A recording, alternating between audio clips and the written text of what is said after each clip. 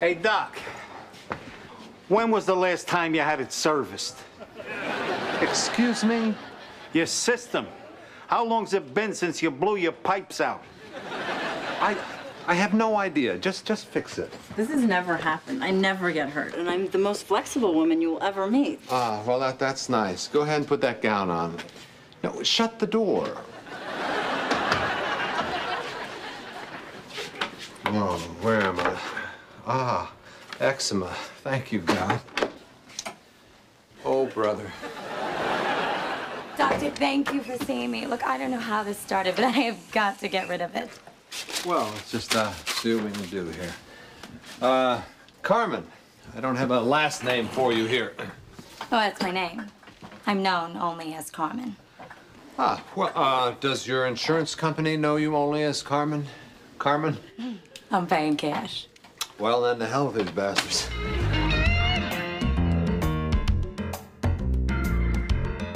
Do you want me to take my clothes off? No, hold it. We'll just work our way down. I mean, no, we'll take our time. Just, no. See, I've got to keep my skin perfect. I'm a dancer. Ah, Broadway? No, lap. See, I work close up, and every night I miss means a lot of money to me. Yes, yeah, I'm sure. Well, you're right. You do have eczema. Do you use moisturizer? Every day, after I shower, I lotion my whole body. I start at my ankles, and I slowly massage it in all the way up to my legs. Sorry. Excuse me. Well, you know, what causes this a lot is stress. Anything out of the ordinary going on with you? Yeah. I have eczema. Right.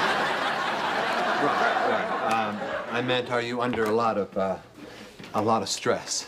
Well, I dance 6 nights a week. I mean, that's stressful enough. Sometimes I just wish I could get away for a couple of days with someone. Out of the city when no one knows us. Be together, no strings attached, and just let it out. Go wild.